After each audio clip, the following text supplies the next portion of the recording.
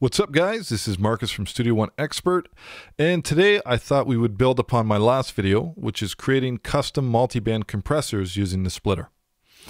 Now, we've got a basic foundation here set up in an effects chain, which is basically giving us a splitter that's split into 3 different frequency bands, and then we've got a fat channel that's across all 3 of those as they come back and sum together. So what I want to do now is I want to build upon this foundation, and we can actually make this a lot more complex underneath the hood, but we can simplify it by using the channel editor. And we'll get to that at the very end. But in the meantime, let's start by making some adjustments to our effects chain here. So I'm just going to go up here and let's head over to Category, PreSonus, and Mixing. So the first thing I'm going to do here is that I'm going to add 4 separate mix tool plugins. So the first one we're going to put at the very front end of the chain. Now what this one's going to allow us to do is this will control the gain staging for the entire signal chain. So let's go ahead right now quickly and let us rename this. And let's name this input gain. Okay, so now we've got that set up. Now the next thing that I want to do is I want to set a mix tool plugin after each of these compressors here. So it's going to be 3 different ones. So let's drag one mix tool over here. And now I'm going to hold down the Option, or I guess that's Alt on a PC, and we'll drag that here. So we've got 3 different mix tools. Now I want to rename these mix tools, and let's call them low gain, mid gain, and high gain.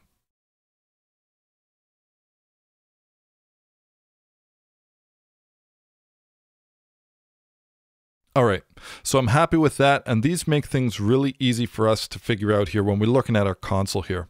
Now the next thing I want to do here is something that I didn't actually realize you could do until recently. When I was speaking to Arnd over at PreSonus, he mentioned coloring the actual plugins within the routing tab. So if you hover your cursor here between the power icon and the drop-down menu here, we can choose a color. So let's make all of our mix tools that have anything to do with gain or level, let's make them all red to keep things nice and easy for ourselves here.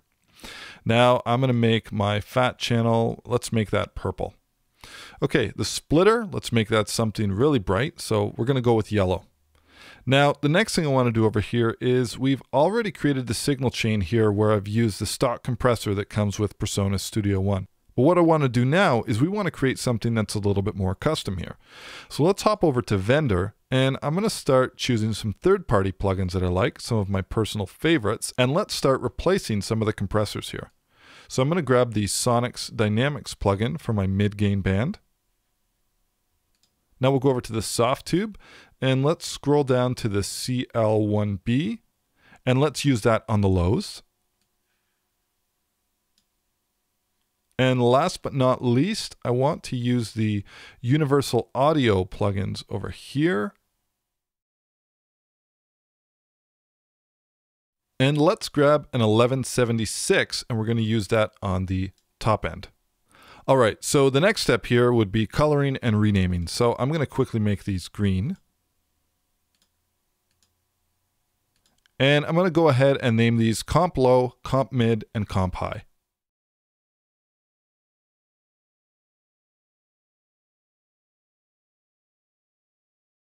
Okay, so now we've got something that's renamed that makes it really easy for us to recognize what's doing what. And if we open up the routing tab here, we've also got some colors, which makes it even easier for us to distinguish what's happening here.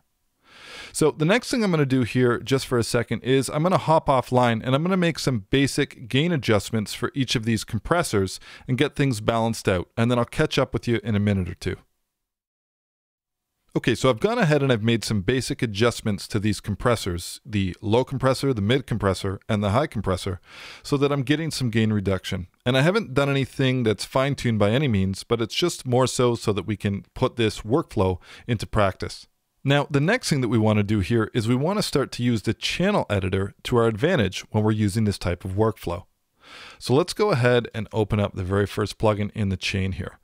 So this is our input gain. And if you recall, this is an input gain, which is a mix tool, which is driving the gain staging for the entire effects chain.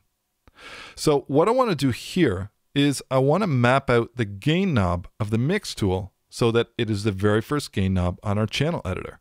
So I'm going to right click this over here and let's map this out to knob 1. Now the next thing I want to do here is, you might have guessed it, I'm going to go to the low gain mix tool.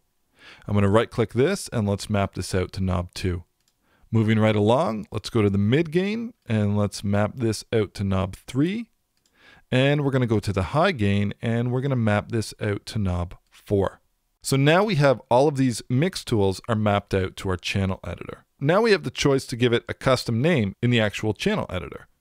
So let's go ahead and do that. And in fact, I'm going to give it the exact same name as the names that I've chosen for all of these different plugins here. So I can go to here. Let's copy this. We can paste that now.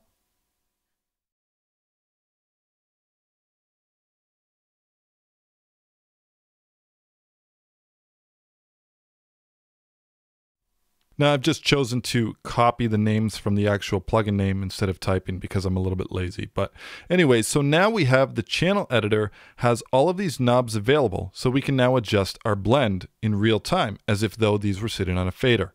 So let's keep our eye on the reduction amount that's displayed here in the meter because we know at least one of these plugins is reporting that reduction amount to Studio One. And then we can use these 3 knobs now to blend our signal, and we don't even need to have anything else open. So I'm going to go ahead and press play here.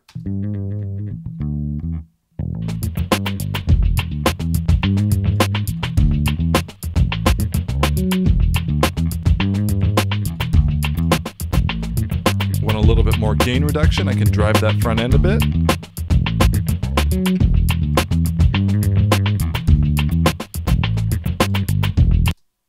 So that's using the channel editor in conjunction with the splitter workflow in order to simplify the process and allow us to blend our signals in a really neat and tidy way. As opposed to having to open up routing tabs and multiple plugin windows, we can just open up the channel editor and we've got basically everything we need to quickly blend our levels when using this type of workflow. And of course, if we like the signal chain and we like this color coding and we like this channel editor being mapped out the same way, we can do the exact same thing and we can store this effects chain.